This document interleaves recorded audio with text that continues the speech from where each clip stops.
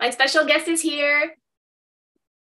My special guest is Karen Ranzi. I was right. Oh my God. You guessed it? Oh, amazing.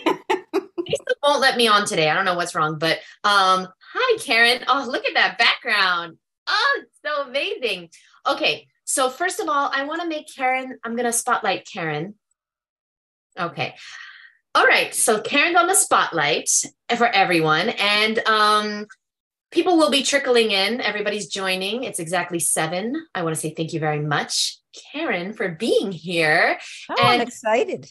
yes, and for those people that don't know, there might be one person out there that doesn't know who you are and what you specialize in. Can you please let us know your biggest passions in life and some of your experience on a healthy raw vegan lifestyle?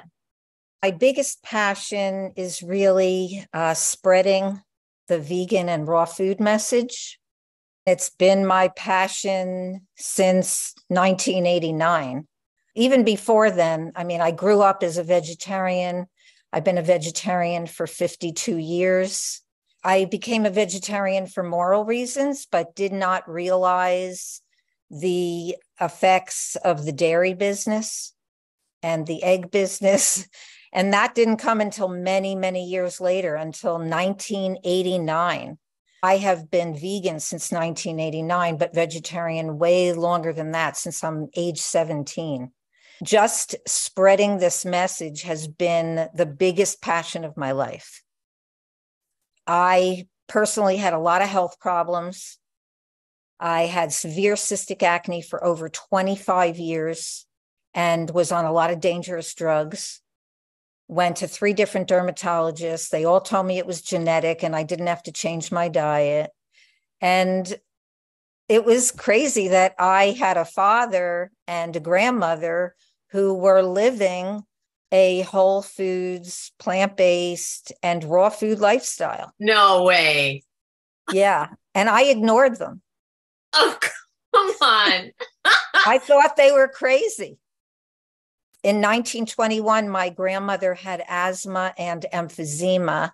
The doctors at that time in 1921 told her that she had 3 or 4 months to live because of the emphysema being so serious. They gave her whatever drugs they had back then, and then they said they couldn't do anything for her anymore. Somebody brought a book to my grandmother while she was in the hospital. It was called The Mucusless Diet Healing System. It came out in 1918, 3 years before she was really sick. She read that little book while she was in the hospital, and overnight she went to a plant-based diet, and pretty impressive results. As we know, that's what happens. We get pretty impressive results. She became a vegan before that word ever existed. And I grew up with her healing story, but ignored it because I grew up in the 50s and the 60s when processed food was invented. And I loved it. I loved Wonder Bread, and I loved cold cuts and potato chips and Oreos. Those were my favorite foods. Yes. And so it took a long period of time for me to understand why my grandmother and my father didn't go to medical doctors, why they weren't sick like other people who I knew, why they were living the way that they lived. It was both first for moral, ethical reasons, and then for their health as well. And I learned a lot from both of them that I took with me later on. Then my own son had asthma and chronic ear infections as a young child, starting at like 5 weeks old. And that's when I hit the roof. That's when I said, okay, I'm going to a vegan and whole food diet. And that really helped him. And in like 3 months, it cleared up my skin back in the early 90s. And then 1994, I went to raw food because I just started doing more research. I still had scarring on my face, and my son was still having some ear infections. So I went to raw vegan and with my kids, and his asthma and ear infections completely gone at that point with the raw food. And all the scarring I had from the cystic acne just vanished in a very short time. It spoke to me about how powerful this way of living is if done correctly.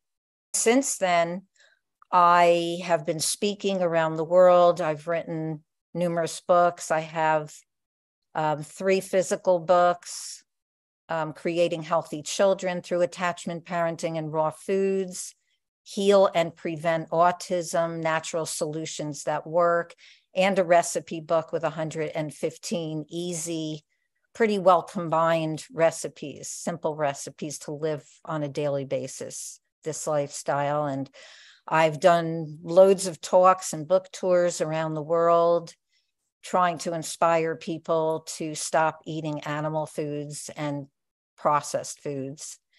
I've been a vegan and raw food health coach since 1998. And then in 2015, I wanted to bring people in to help me spread the message. And so my biggest passion right now is bringing in students into my vegan coach certification, which is a raw food program focusing primarily on raw. I have wonderful students in my programs. I wanted to say that for anyone who hasn't met Karen in person, it's very evident that she really cares. She's really doing this because this is her life purpose. And this is what she was born to do. Just help people help themselves and spread the message. And I'll leave the link to her books and her website and her coaching program. I'll leave it in our private Facebook group, and I'll leave it below this video as well. And I wanted to say that thank you very much, Karen, because I didn't know a lot of those things about you. Also, real quick, I want to say you made my day when you came to one of my talks at Woodstock and I saw your face in the audience and I was like, oh no, I have to do a good job here. Karen Ranzi is in the audience.